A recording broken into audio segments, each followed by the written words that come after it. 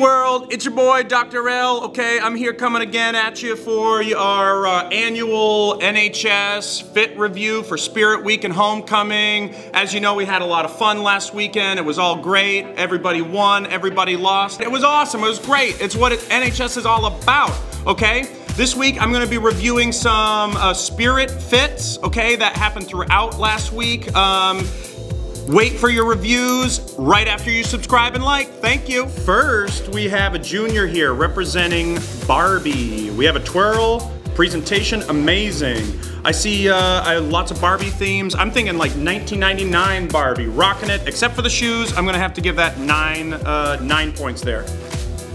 Okay, now we have a senior representing Pirates. Now I see a lot of flowing clothes, I see hoops, I see like a little tossed hair, I see lots of elements pulling this all together, head to toe look. I'm gonna say this is 10 out of 10 Pirate, amazing. Next we have a junior representing Barbie here. Barbie looks ready for the beach. Barbie has lots of head to toe look. I'm kind of seeing like an early aughts with these weird kind of U2 kind of looking goggles.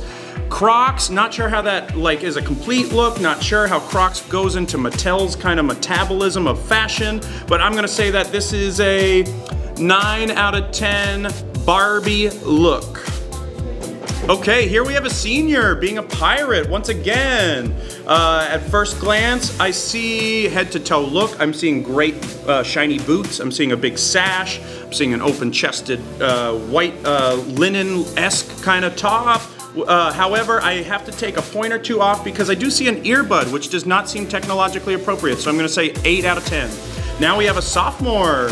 I would say this is autumn incarnate. I see orange like a pumpkin. I see brown like leaves. I see tan and flannel just like New England. This is amazing. I'm gonna give this a 10 out of 10 fall/Halloween look. Here we have more seniors as pirates. The emphasis on the matching Vans really kind of takes me out of the magic, which is interesting because I know one of these pirates wrote a semester-long research paper on the golden age of pirates, so I would think they should be an expert. They only get 7 out of 10.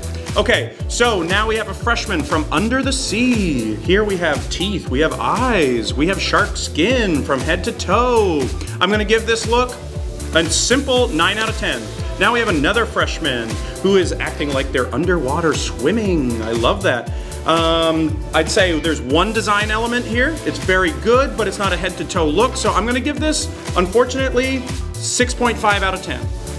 Nextly, we have a sophomore representing, again, Halloween/autumn. Now, I'm not sure if there's an entire character here, because I see a black and white look with face paint, and I think the face paint is amazing. That's 10 out of 10 on its own. The whole look, though, it's not cohesive enough for me to know if there's a whole idea here. I'm gonna say 9 out of 10. Now we have a freshman representing Under the Sea once again. Very similar, however, upping the ante with foot coverage, okay? The dogs are not out on this one, or the pups are not out, I don't remember. However, I'm gonna say 10 out of 10 full look. Now we have a pirate from the senior class. Oh wait, we have a Barbie from the junior class. Now I was confused because there's lace and pantaloons. However, I was informed that there are big heels, which redeems a couple of points, so we're gonna say 8 out of 10. You're hearing it here first. It's not what you heard, it's what you're hearing, okay? These are the fit checks of 2023, okay? You're gonna have to wait a whole year to hear my fit checks for Spirit Week in 2024, but I know you'll be there, and in the meantime, like and subscribe. Thank you.